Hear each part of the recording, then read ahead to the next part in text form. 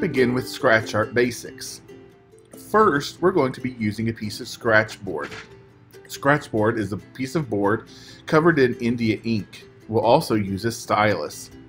Sometimes it's a stick. In our classroom, it is a metal-tipped plastic tool, and we will use it to scrape away lines off of the scratch board. The key here is to go slowly so that you are accurate with your lines.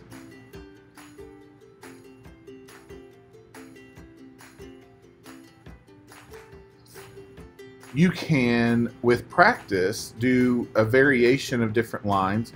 Wavy lines take a little bit more skill because you have to figure out exactly how to hold the stylus in order to have clean, smooth marks.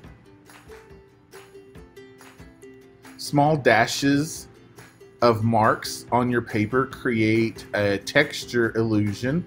It could be fur, it could be tree bark, anything that would have a texture.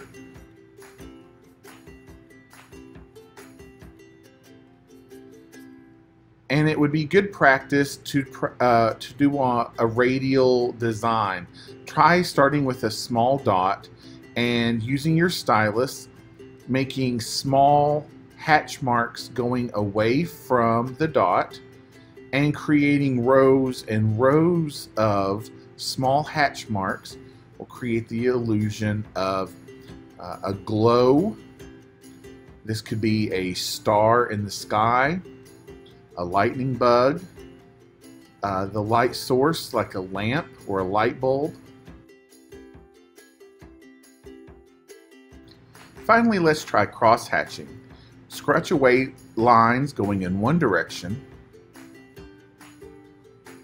and now lines going in an opposite direction.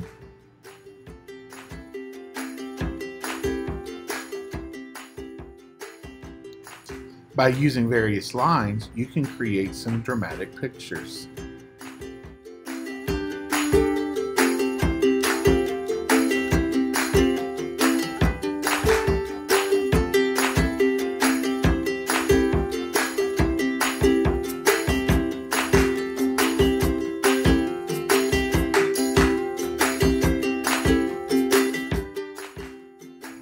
Practice these 4 techniques on your practice piece and show them to your teacher.